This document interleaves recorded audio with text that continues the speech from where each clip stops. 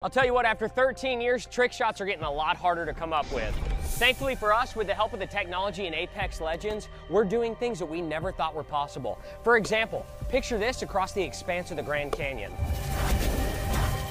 Yeah! Did you make it? No! Hey, get back! Ah! What the hell is even that?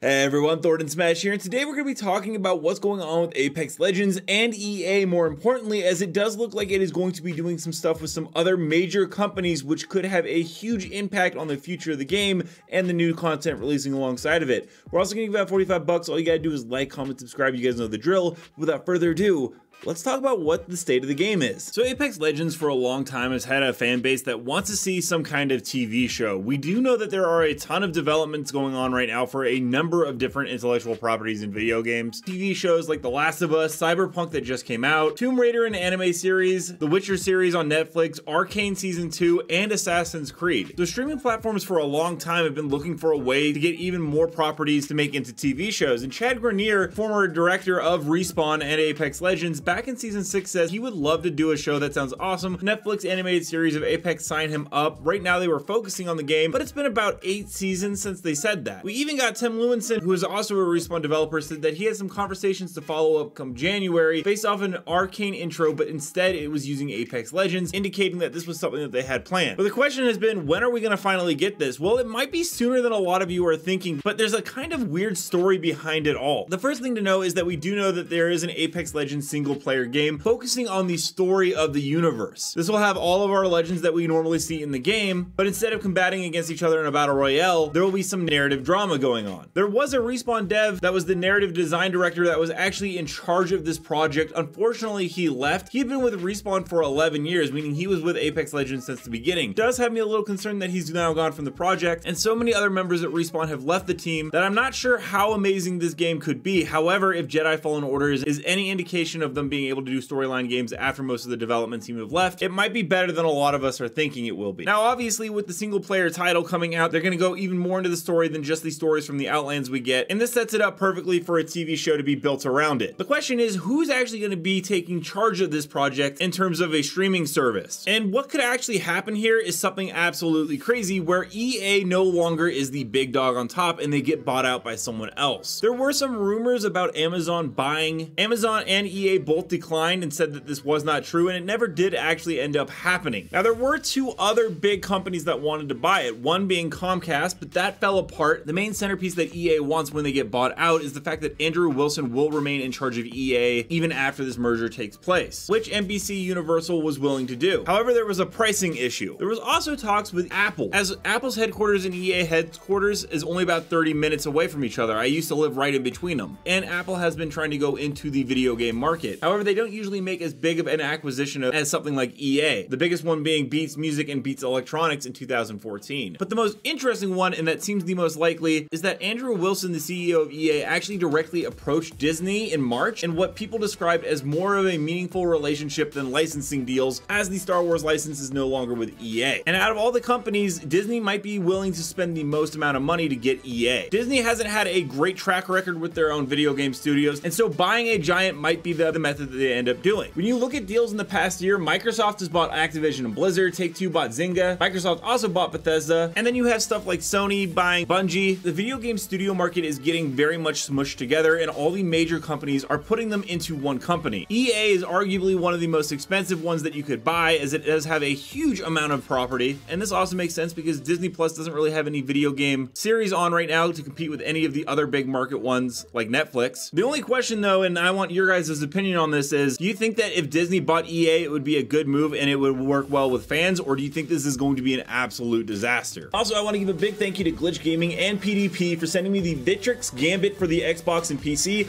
along with the Pro BFG for PlayStation and PC. These controllers are both fantastic, have completely mappable buttons, come at a great price point, and honestly I use them now exclusively. I was having a huge issue with the Series 2 Xbox Elite controller with the bumpers continually going out. I haven't had any issues so far with these at all, and they they actually reduce input lag to make it so that you can play Apex Legends even a little bit better, which is absolutely massive as Apex Legends always has a problem with input lag. You guys can check out the product in the description down below and use my code to get 10% off if you guys are interested for this holiday season. Until next time, Legends, keep slaying in the Outlands, and I'll see you out there.